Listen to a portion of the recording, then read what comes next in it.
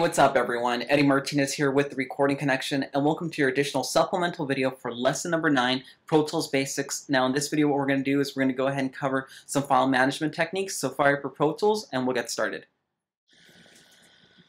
Alright guys, so what we're going to be going over right now, if you have a Pro Tools session pulled up, if not then you'll just follow along by watching this video, and then when you get Pro Tools you'll go ahead and re-watch this video, that's fine. But what we're going to go over right now is how to save some space on your hard drive, which is really important. This is actually one of the first habits that you really need to get into because you'll notice that once you start working on a lot of projects, a lot of different sessions there, your hard drive will get pretty blown up really fast. It'll take up a lot of space. Whether you're working with an external hard drive or an internal hard drive, either way you want to go ahead and minimize your hard drive space that's actually being occupied by clips that aren't even used in an arrangement. So by that what I mean is every clip that you see here on the right is actually not a part of this arrangement.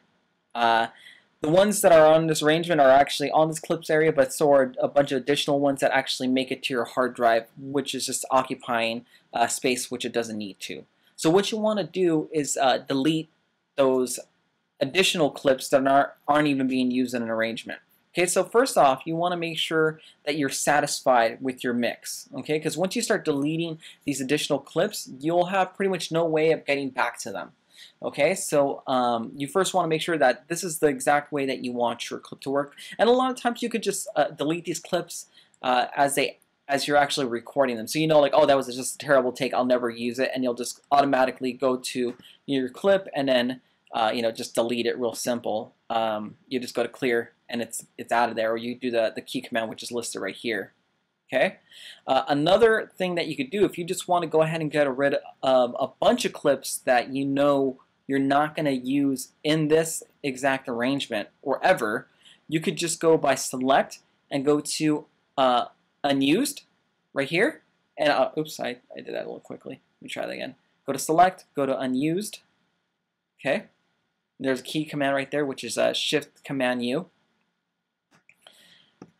And it selected all the actual clips here that actually aren't being used in this arrangement right here. And there's actually a lot because all this is just a loops of the same clip.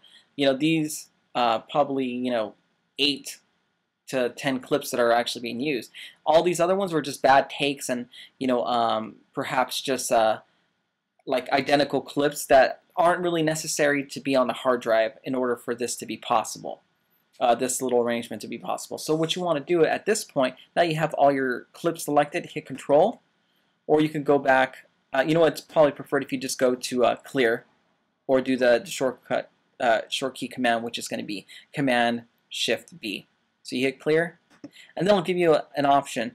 Oh, would you like to go ahead and remove these from the session, or permanently delete them from your hard drive? And you could either do just delete them out of the clips area so you just don't have to see them, or you can go ahead and reduce that space in your hard drive and actually just delete them all together. And actually you don't reduce the space, you just make more space for your hard drive. So you just go ahead and click remove, and now they're off your hard drive. As simple as that. It just went ahead and just deleted all of them, as you can see, and my arrangement hasn't been altered in any way, shape, or form. So this is one of the types of things that you definitely want to get used to doing right away as you are making mixes, so that you just save that hard drive space. Alright guys, that's all the information that I have for you today, but of course it's up to you to put this knowledge to use. Now don't forget to jump back into your Recording Connection workbook and just double check to see if you have any mandatory supplemental reading assignments to turn in for this week.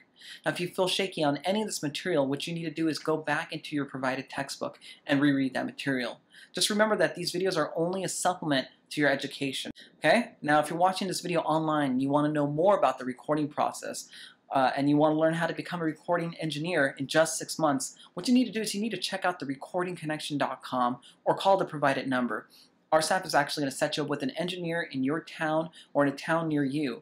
We have tons of locations all across the US and parts of Canada, and we're actually really proud to say that we have more than a 72% hiring success rate thanks to our student advisor that comes with your enrollment. So I hope you guys all enjoyed the video, and I'll catch you guys a little bit later.